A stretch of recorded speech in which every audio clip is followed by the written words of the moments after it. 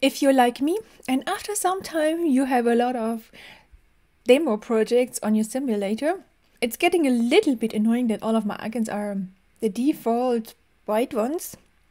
So I'm going to show you now how you can add a app icon for iOS. This has become a lot easier for Xcode 14. Now we only need to add one file. I have to add this in the assets file where you see this app icon. And there's currently only one empty box for me to fill out. This is because in the inspector under iOS, I have here a single size selected. If it's all sizes, you see I would need to add all of these different sizes from as small as 40 by 40 pixel to the largest, which is 1024 by 1024. This is, for example, the image that is shown in the App Store. So it's much larger displayed and it needs to look good. The one you see actually in the home screen is here this 180 times 181. Or this 120 times 121, depending on the device resolution, screen resolution. Okay, I'm going back to select only single size. And we start by using a single size. Now I prepared some examples with different features to show some of the implication this has, or why they actually had so many resolutions before. So this is an image with exactly this resolution, 1024 times 1024. If it's the wrong one, Xcode will not accept it and it's not going to work. So I can drag and drop this in and it's taking it nicely. So now I can build and run. My image obviously looks very nice and crispy because I have here this large image.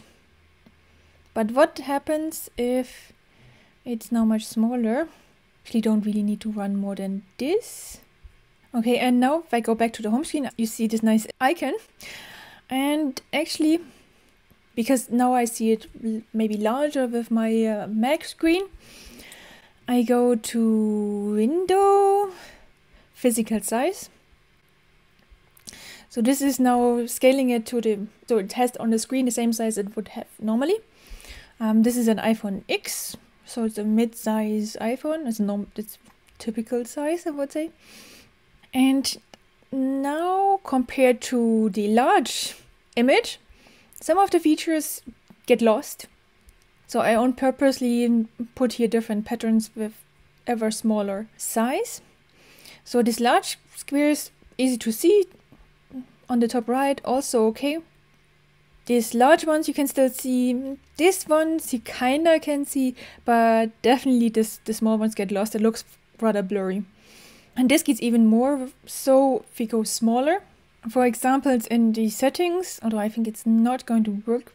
So here you, for example, would also have added this icon and it's not properly doing it because I'm running in the simulator. But this is even smaller and then I would definitely not see the small patterns anymore and probably also not the one on the bottom right. What you typically would do in this case, if you want to insist on this, is for all sizes, you would have different images, and these images with the smaller resolution, they just wouldn't have this kind of small detail. So you would leave out this part maybe. If your images are much more simple, I can also show you this if I shrink down this image. So this is the original, it's very large, and this is 120 by 120. So this is small, and you already see here this it's getting rather blurry. The large squares, it's nice, but the small features I probably should remove. One way of improving this is if I change my icon to have less features. Like here, I remove the smaller patterns. This can be even worse if you have like small lines. Okay, now use this. Actually, I probably should go back to single size and then drop this image in. And now we can run this, so we see it on the simulator. If it's not for the first time appearing, you can also delete the app and then... So if I go outside, you see now this image. Looks actually quite alright for at least the screen. Some of the best icons are actually the ones with less features. For example, the shadow that I added makes it a little bit more difficult, or you need to have stronger line widths, wider lines. The good thing is all this consideration of resolution, you probably only need to consider when you want to publish this app in the App Store.